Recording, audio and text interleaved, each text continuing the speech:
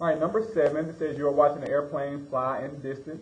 The airplane is traveling at an altitude of 6 miles and has to travel 8 miles at that altitude to pass directly over your head.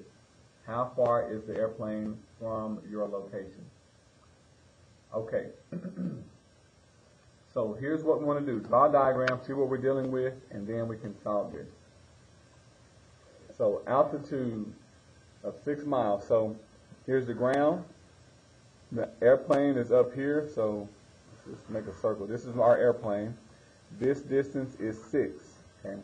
It has to travel 8 miles at that altitude to fly directly above your head. So here's me, little stick person down here. And this airplane has to travel 8 miles to go directly above my head. And we want to know how far is the airplane from me. So shortest distance between 2 points. Or I can just say this height straight up is 6 going over that way, and so the distance the airplane is from me. So this triangle here, making a triangle with this person, will tell me the distance.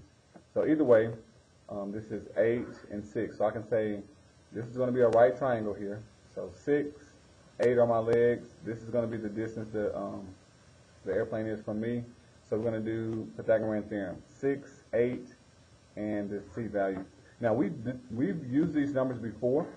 Okay, so C, the distance the airplane is from me, is equal to the square root of A squared plus B squared.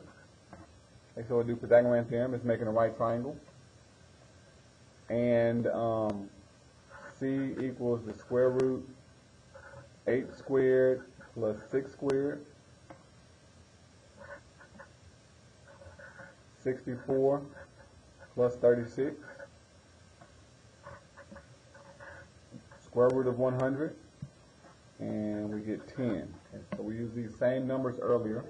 And we got C is 10. So the airplane is 10 miles from you along this diagonal here.